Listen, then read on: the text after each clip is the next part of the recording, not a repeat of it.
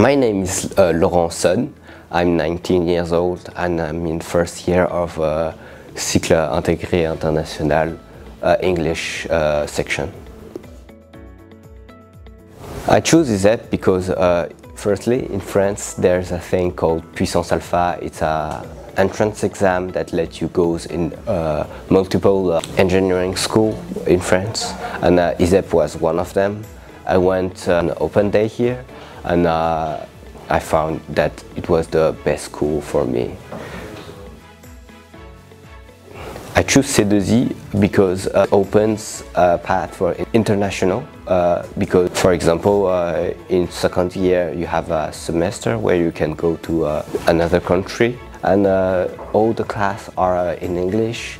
So for example, the non-French speaker can have their class in English, so, and everyone is pretty much fluent in English too, usually, so you can communicate and make friends with everyone here. A typical year in C2Z, it's almost like high school. I mean by that it's from 8 o'clock in the morning to 6 o'clock in the afternoon. Your class are 2-hour classes that can vary in the week. I mean by that, it's not always on the same day, on the same hour that starts. Also, you have exams every Thursday afternoon. The benefit of C2Z is that you have an opening on the world, because on the second year you have a semester at a foreign country, and that lets you speak with other people from other culture.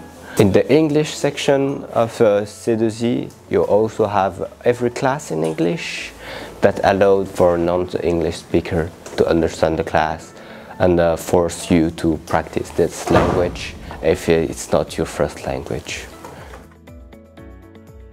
The atmosphere in C2Z is very welcoming, and everyone is very friendly. Even though I didn't know anyone at the start of the year, I made friends really quickly, so I guess everyone out here can do the same. Yes, of course you can. You can have a good balance between studying and your personal activities. You just have to study a little at home what you did during the day, and everything should be fine. So you can play or do sport, everything you want. After my 2 years of C2Z, I'm going to do a year in engineering and a major in artificial intelligence. After that, I'm thinking about creating my own startup.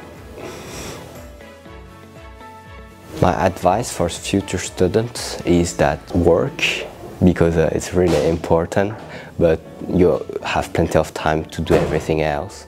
Get to know everyone in your class, and you have a good year.